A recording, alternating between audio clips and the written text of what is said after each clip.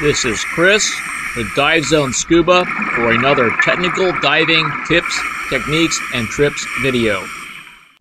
Hello divers, thanks for joining me today. In this video, we're going to discuss the DIR style valve drill. This style valve drill is used in TDI courses. It is not for use in PADI technical diving courses. Those courses use a different version of the valve drill. So make sure you use the correct version of the valve drill according to your instructor. We begin the valve drill using the long hose.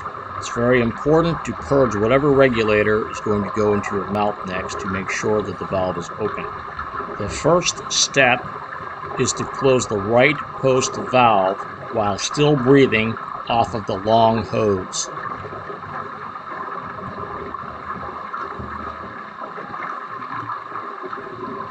Breathe down the gas in the right post regulator.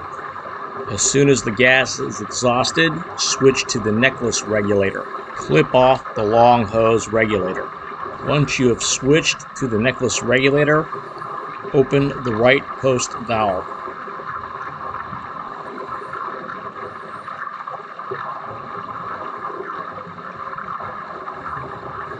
Once the right post valve is open, close the manifold valve.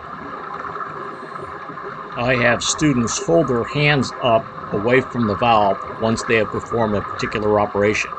That is to break down the operation into distinct steps.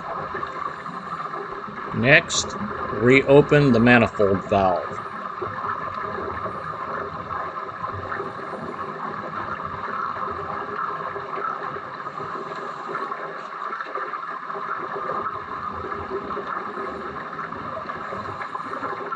Once the manifold valve is open, take the long hose regulator, purge it to ensure that the right post is open, and then proceed to close the left post valve. Continue breathing off of the necklace regulator while the left post valve is closed. When the gas in the left post is exhausted, switch to the long hose regulator and then open up the left post valve.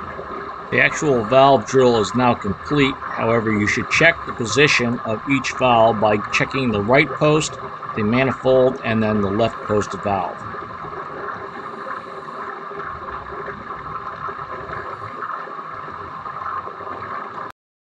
This is Chris with Dive Zone Scuba. Thanks for watching and please subscribe.